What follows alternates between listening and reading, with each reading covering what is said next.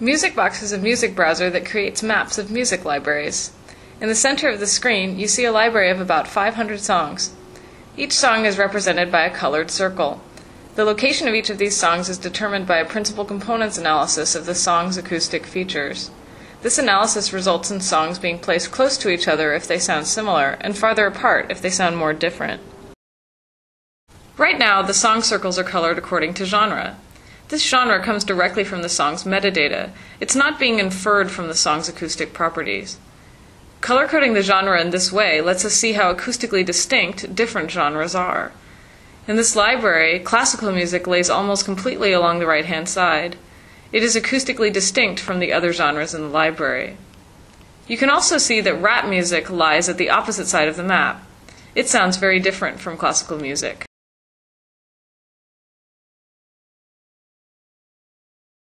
In the center area, you see a mishmash of genres. This is where rock music sits, overlapping with dance, pop, country, and the leftmost edge of the classical group. This makes sense when you think about how diverse the rock genre can be. The light gray circles are songs whose genre has not been assigned a color on the map. What are the light gray pieces that lie near the classical music cloud, but are not colored like the classical pieces? Let's take a closer look. Turns out that these are all ambient and new age tracks. These light gray tracks sound similar to the classical tracks around them.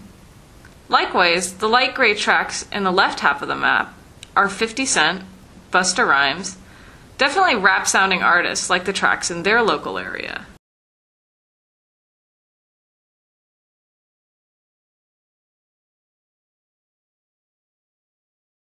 And let's listen to this light blue rock track that's sitting over with the classical tracks. Upon listening, it becomes clear why this rock piece is located over here on the map.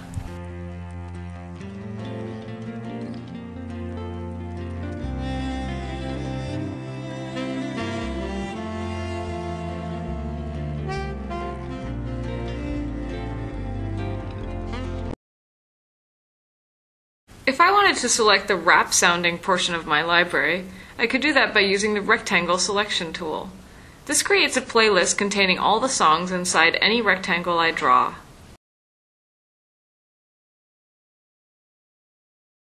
Another available tool is the path selection tool.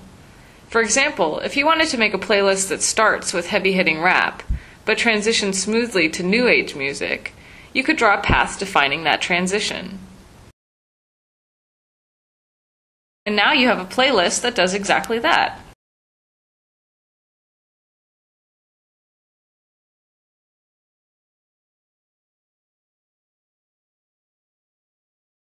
Let's say that I was looking at this music library for the first time. What would I listen to get an idea of what music is inside? The tour function selects a song list that spans the acoustic space, demonstrating the variety of music inside.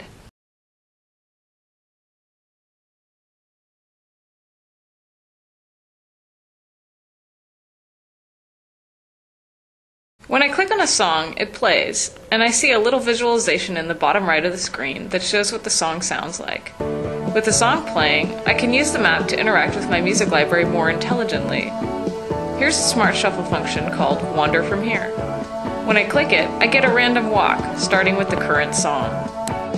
I can even adjust the step size for that random walk and get a shuffle that allows for less smooth acoustic transitions between songs. You might be wondering what kind of acoustic features MusicBox is using to organize this music library. They're all listed along the left side of the window. These features range from familiar descriptions like song length, tempo, and loudness, to more quantitative descriptions of timbre and rhythm. I can turn these on and off, and the music library is remapped to reflect the change.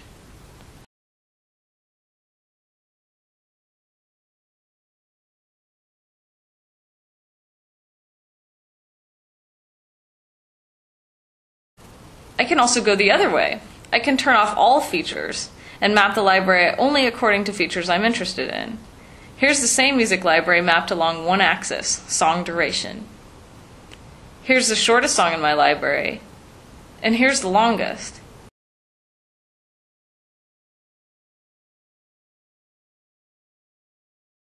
I can add a second axis. Let's choose tempo. Now the short and slow songs are down here, and the short and fast songs are up here.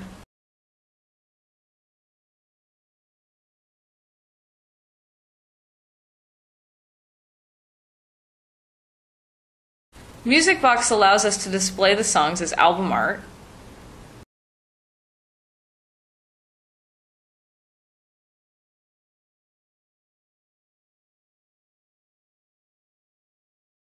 or as visual summaries of their content.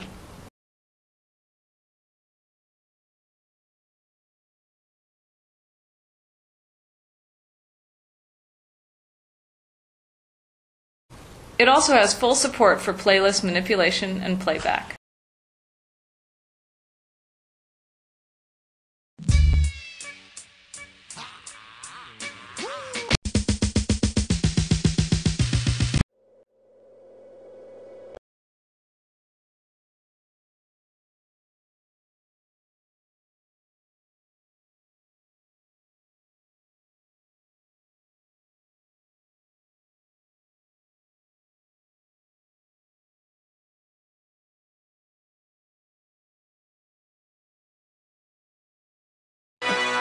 Hey, M, you know you're my favorite white boy, right? Yeah, we gotta go get something to eat, man. I'm hungry in the motherfucker. Hey, yo, man.